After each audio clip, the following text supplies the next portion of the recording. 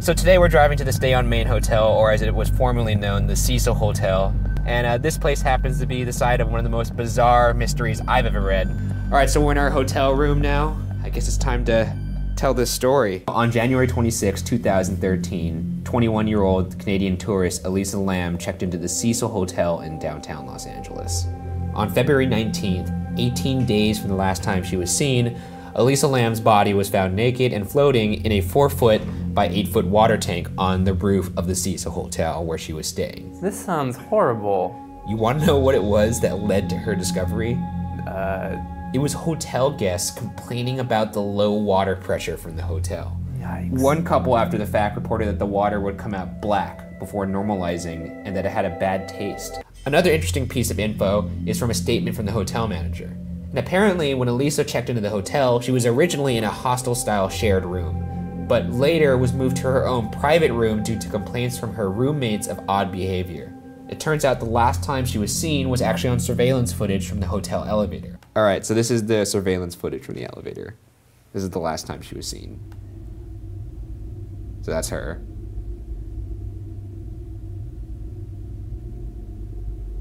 Like, why is she?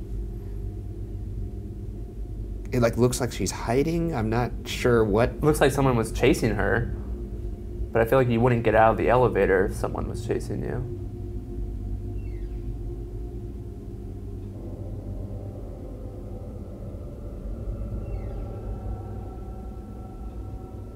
I mean, she appears to be moving her hands in like a really weird, inhuman way. Like, How is the elevator doors not closed yet?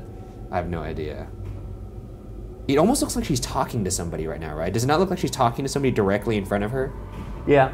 I mean, not directly in front of her, down the hall, but I mean, there's no one in front of her, so. Yeah, okay. That's the video. I mean, Point one, that's strange. I'll give you that. Super strange, right? That doesn't really give us any information. I mean, it gives you some theories, though. One of which was she was on hallucinogens or drunk. And while Elisa was in fact bipolar and reportedly took 4 different medications for that disorder, this theory that she was on hallucinogens or drunk was quickly rebuked by the fact that her toxicology test results came back with nothing in her system that could have contributed to her death. So, yeah, but if she's bipolar just right there, that could explain why she was doing that. It's possible. Yeah. Another theory was that she was actually murdered, but the autopsy showed no visible signs of trauma on her body. So if evidence suggests that it wasn't foul play and that it wasn't drugs, many wonder what could have led Elisa to actually climb in the tank herself. And that's a good question because nobody knows even how she got up there. I mean, in fact, to get to the roof, Elisa would have to either A, climb up the fire escape, and there's 3 at the hotel, but you'd have to go out a window to do that.